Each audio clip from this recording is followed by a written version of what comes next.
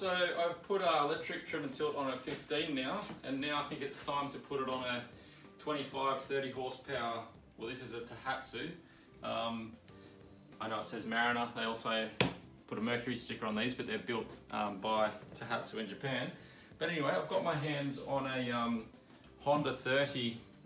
This motor is actually a 4-stroke, but it's stuffed inside. But the trim and tilt on this is actually a really good unit.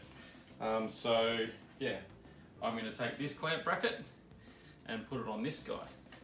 And as you can see at the moment, this one has a broken standard clamp bracket. I do have another standard one, but I think trim and tilt is going to be much better. So, okay, so I've got this clamp bracket off, got it wired up. There's a little solenoid thing here. So we will go up, and this actually has a single ram, but it's 2-stage ram inside. So that's down.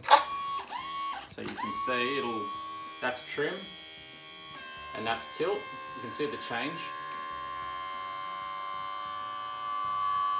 And I'll go down and you'll hear the change again when it hits the trim.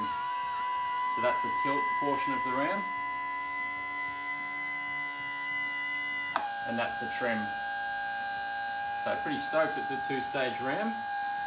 That'll be awesome. So there's the 2 clamp brackets. This one's the Tohatsu 25-30 horsepower.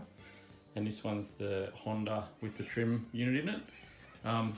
There is a decent difference in them, in size. So yes, I will weigh them and see the difference in that anyway.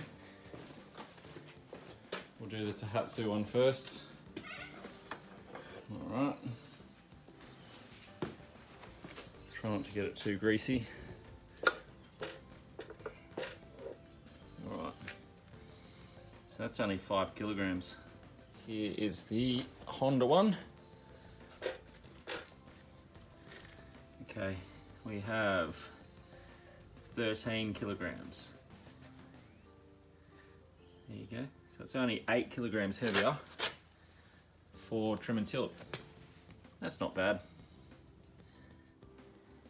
All right, so I've removed the broken swivel bracket pivot tube thing off the 25-30 Tohatsu, and I'm going to do what I did last time and cut all of the ribs and stuff off this just to leave the tube, and then hopefully make it fit inside this one and weld the top and weld the bottom.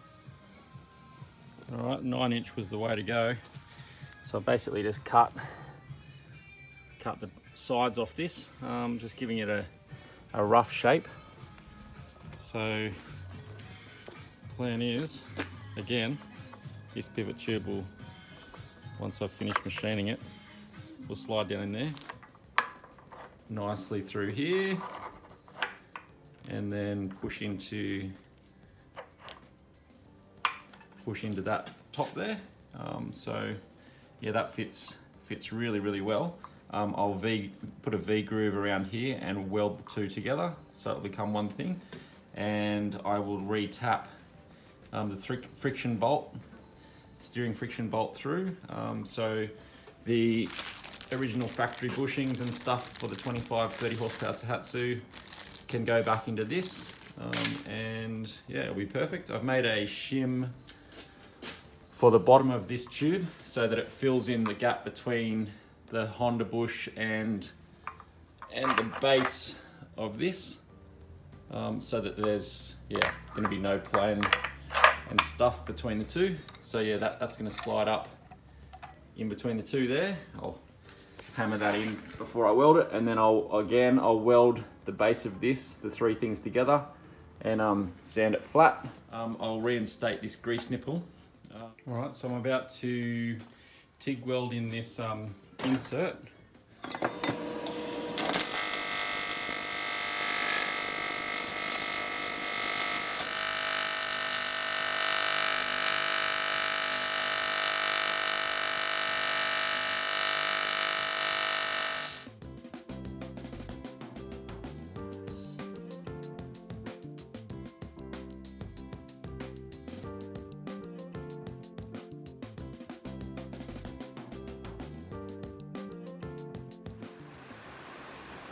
Right, so this thing's actually ready to put on the motor now.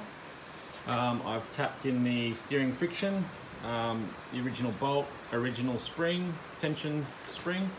I made these two pieces of solid, I think they're 12mm aluminium. They are motor stops for how far the steering on the motor can go. On the original bracket, yeah, there's these two stops. So that just sort of allows the motor to only go to a certain point when you're steering. I think otherwise the trunk could probably hit these and you'd end up putting dents in your, scratching your trunk or whatnot. Reason why I've tapped these instead of welding them is I didn't really want to weld across here and across here, yeah, or around here too much. I want to change the integrity of that piece there. Here's a spare pivot tube. Still got to put the bushes in that, but yeah, so as you can see, stops there and stops there. So we've got the, yeah, steering stops in, which is good. So now I've just got to mount it on this guy and trim and tilt. Awesome. All right, well, this is just about ready to put the tilt trim unit onto this motor. So I've got my top washer there. Okay, so I've got the original factory bush inside here.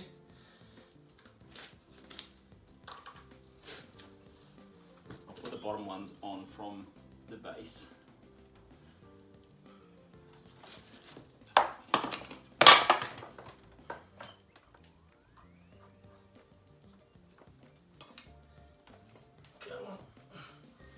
Then we've got a rubber seal.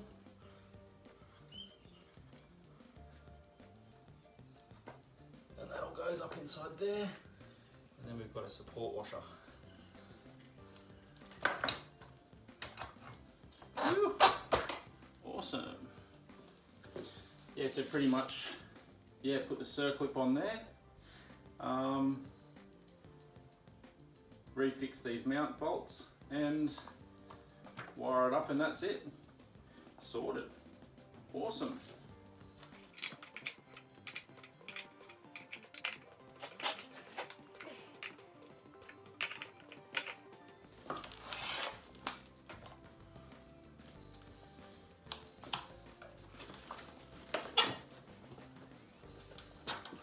Oh yeah.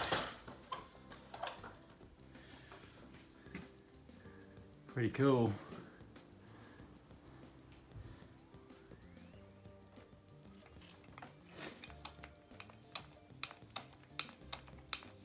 It's going to take a bit of grease coming out all around the bottom and up around here. So I just really wanted to squirt heaps in there. It's starting to smush out down here. So yeah, that whole pivot tube is now full of grease.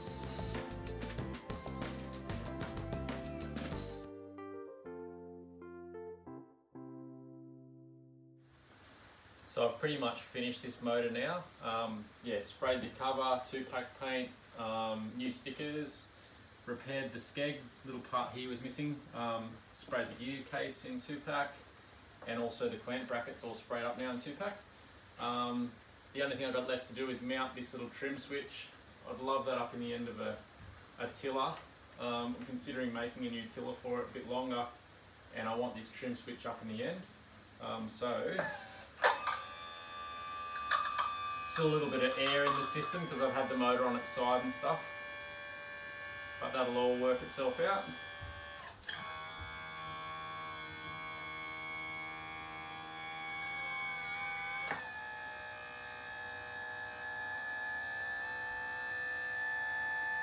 So that's right down there.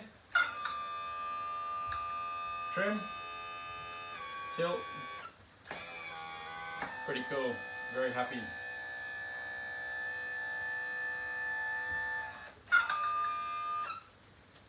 Awesome.